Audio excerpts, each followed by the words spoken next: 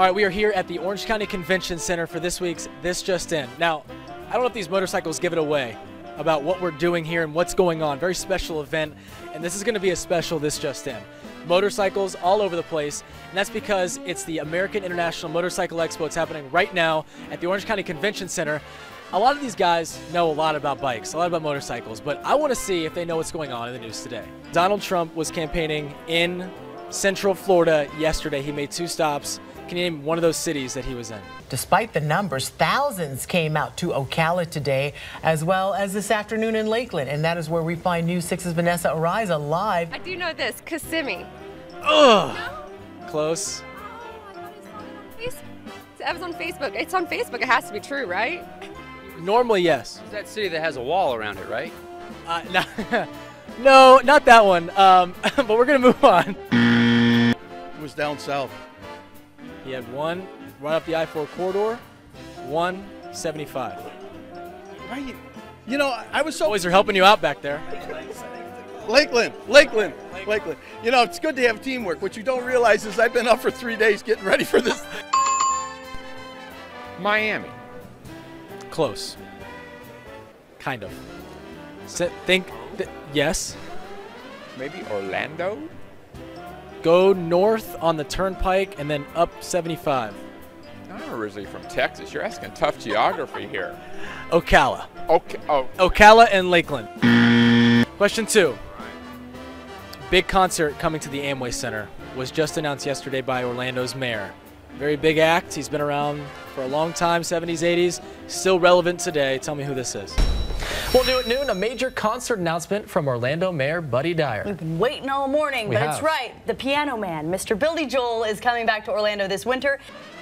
Okay, you know, I've had to work all of this. This is tough. That seems to be the theme that I've had from around everyone. We're talking big. Big act, and I'll tell you one hint. The guy likes the piano, okay? Billy Joel. Boom. You know what I heard it this morning on the radio?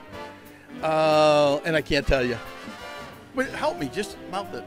How about I give you a hint? All I'm going to tell you is piano. That's it. Oh, the Piano Man. What's his name? I can't remember. Billy Joel.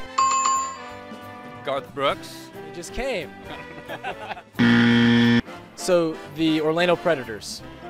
Have you guys been to any of those games? They're football, American, indoor football. Anyway, they made some huge announcement yesterday that a lot of folks are upset about. Can you tell me what happened? What is going on with the Predators? I thought everything was going well. They had a good team last year. Suspending operations. I really think that the Predators are going to come back.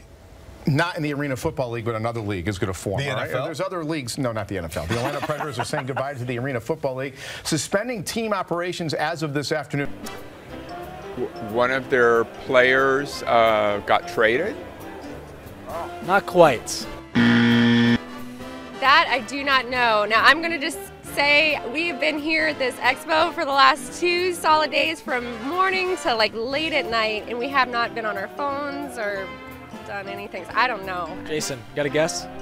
Yeah, I heard that they're super bummed because their uniforms have been switched to pink leotards.